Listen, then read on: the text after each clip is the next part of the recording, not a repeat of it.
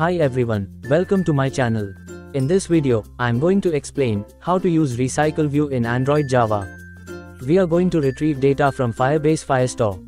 In this video I have already created a database in Firebase, and to save time, I have already added some dummy data of name and phone number in it. If you want to know how to create a database in Firebase or how to connect Firebase with Android Studio, you can refer my previous videos. I will add all the links in description.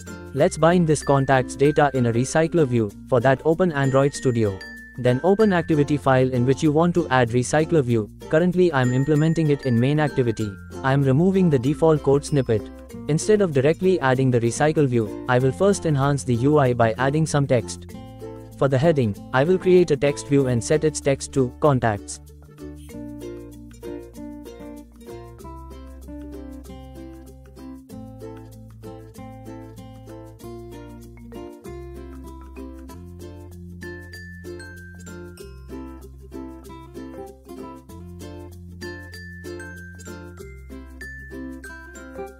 Also, I will add one more text view to make it better.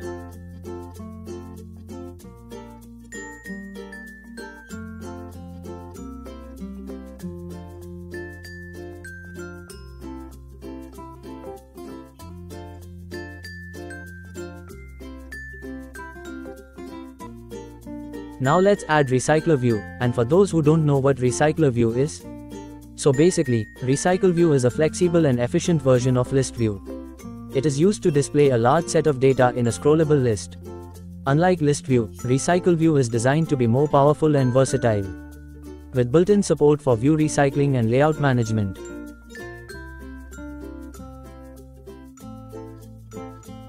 Also make sure you give an ID to it. Then go to the res folder in your project, then to the layout directory. Right-click on the layout directory, select New, greater than layout resource file, and name it item.xml. We have created this layout file for individual items in our RecyclerView. Now, let's design our items file. We'll keep it simple for this example. We start with the card view as the root element. Inside the card view, we use a constraint layout to position our views more flexibly. Then set the background color of the card. Inside the constraint layout, create two text views which would be name and phone number. On these text views we are going to bind all the names and phone numbers, which are stored in the database.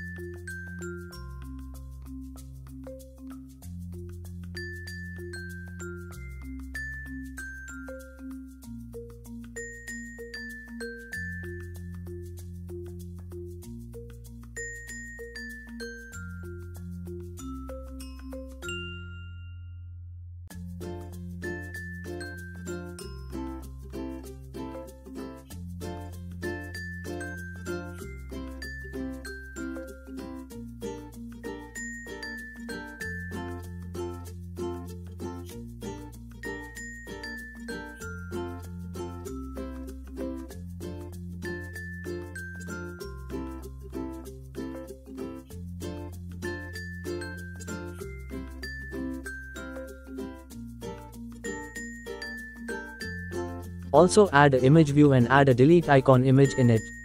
This image view acts as a delete button. However, we are not going to code deleting functionality in this video.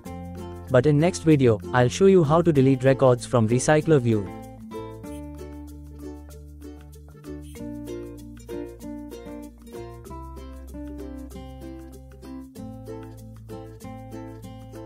Let's create a Java file named contacts, Java. This class is specifically designed to handle and encapsulate contact information within our application.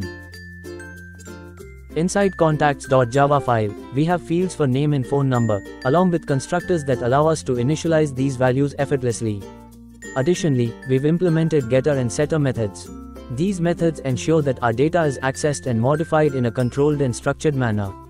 This integration will allow us to dynamically populate our list with contact details.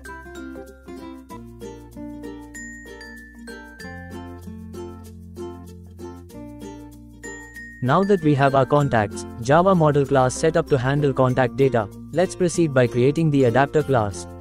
This adapter will bridge our model data with the RecyclerView, allowing us to display and manage our contact list efficiently. Let's begin by defining our contacts adapter.java class, which will extend RecyclerView.adapter.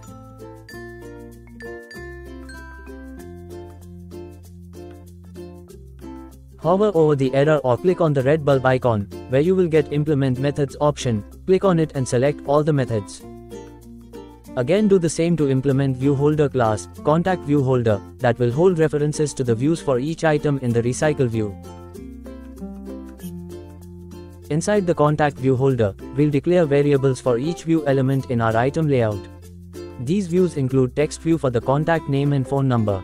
The constructor of contact ViewHolder takes a view as a parameter. This view represents an item in our RecyclerView. Inside the constructor, we initialize the view variables using findViewById to link them with their corresponding elements in the item layout, items.xml. We'll need a constructor to initialize our adapter with a list of contacts.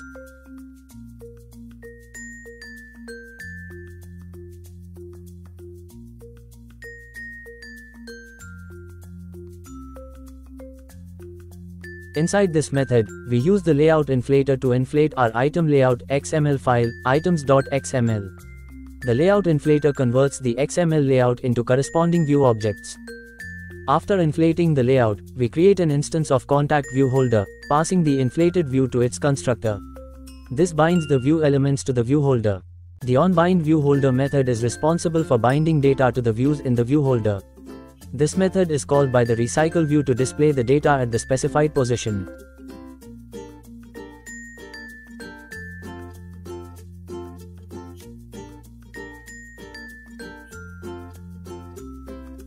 Lastly, we'll implement the getItemCount method to return the size of our contacts list. Finally, let's integrate everything into our MainActivity.java. We'll initialize the RecyclerView, set up the adapter, and fetch data from Firestore, then declare the RecyclerView in a variable. Initialize it in the onCreate method, then set the RecyclerView as Linear Layout Manager. Basically, Linear Layout Manager are used for displaying a list of items in a vertically scrolling list. Then let's declare rest of the variables, which would be contacts adapter, which would be used to bind the contacts data to the RecyclerView, then contacts list that holds the contact data, and DB to instance Firestore database.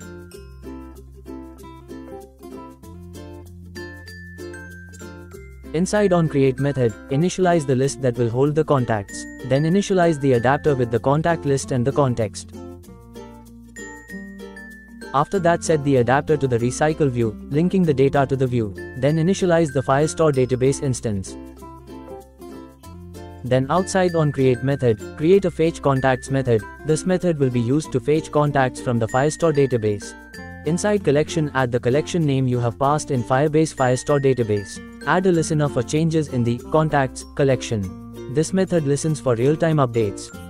Checks for errors and exits if any are found.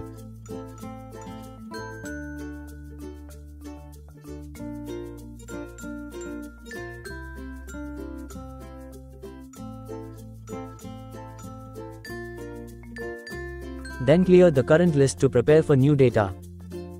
Then iterate over each document in the collection.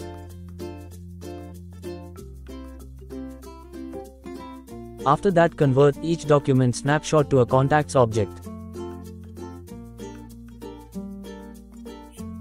Then add each contacts object to the list. After that, notify the adapter that the data has changed, prompting the RecyclerView to update. Then call the method to fetch contacts from Firestore inside onCreate method. We are done coding MainActivity. Now open Android manifest file. Inside that, we need to add internet permission. Let's run our app to see it in action. That's it for today's tutorial.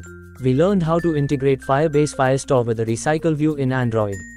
If you found this video helpful, please give it a thumbs up, subscribe to my channel, and hit the bell icon for notifications. That's it for today's tutorial. We learned how to integrate Firebase Firestore with the RecyclerView in Android. If you found this video helpful, please give it a thumbs up, subscribe to my channel, and hit the bell icon for notifications.